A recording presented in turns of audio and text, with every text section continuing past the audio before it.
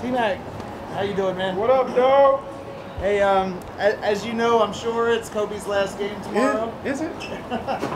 And It's Kobe's last game? Would you take it easy on him, or would you play harder against him? Hell no, because it was the other way around. He wouldn't take it easy on me. You got to try to destroy him. Yeah.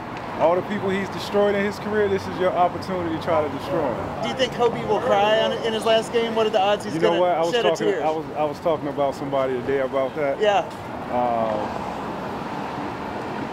I think at halftime, man, if they do a tribute to him, or after the game when he has to grab the mic and just feel all the love that he's been getting over this season, yeah, I think he'll shed a tear. You think so? Rightfully so, though, because I mean, man's phenomenal, man. You know, 20 years, one team, all the accomplishments individually.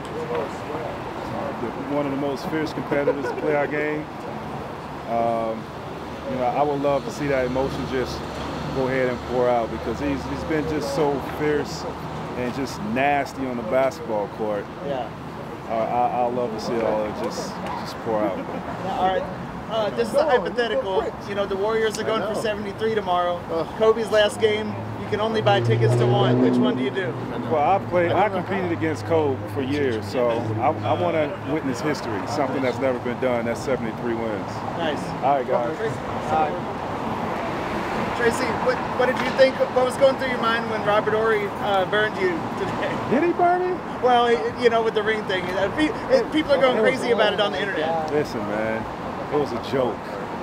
Really, it was a joke. I mean, I can understand how people take things, but I'll say this.